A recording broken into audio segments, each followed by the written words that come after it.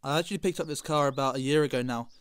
We went to view a Jaguar XK120 and we knew it was pretty bad from the photos, but as soon as we got to the auction we looked at it, the engine was practically non-existent, there was rust on every single panel, and it was real beat up. It was horrendous.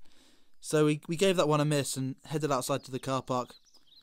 And sitting there was this beautiful grey Alfa Romeo, and I instantly fell in love. It was stunning.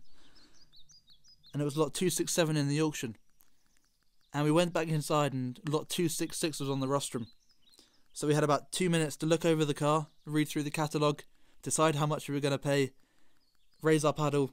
We got it, and 2 hours later the car was insured, and we had it on the open road home. And that first drive back was magical. Hello, I'm Jim Rockwell. Our program is People in Jazz, and today our man in jazz is Wes Montgomery. And many years ago, about 1959, it was indeed in 1959, a dear old friend with whom I had been so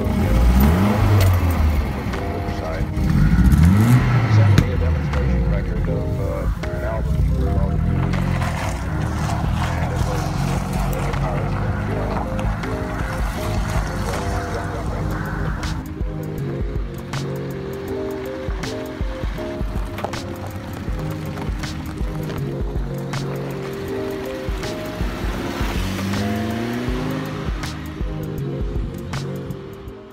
About a fortnight after buying the car, a friend and I went over to a horse racing event in Paris, and we left on the Saturday morning about 4 AM, and it was 350 miles there, 350 miles back, and she was faultless the whole way over there, the whole way back, 700 miles all in one go.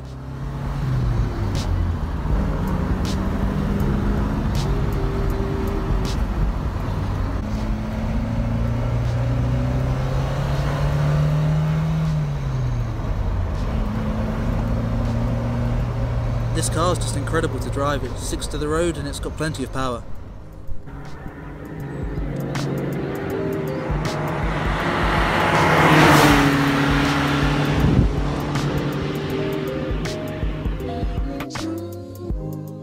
It's such a solid car no matter what. It keeps on running, you can have some fun and beat it up a bit, but it still does great and starts up every day.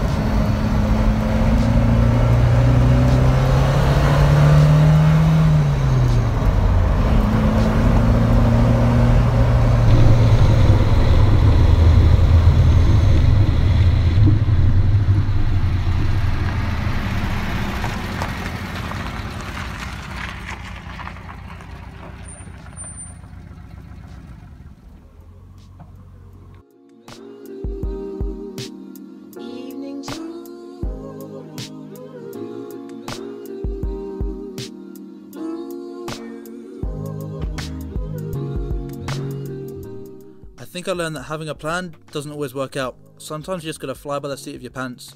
We turned up that day looking for an XK120, came home with the Alfa, and frankly, I wouldn't change it for the world.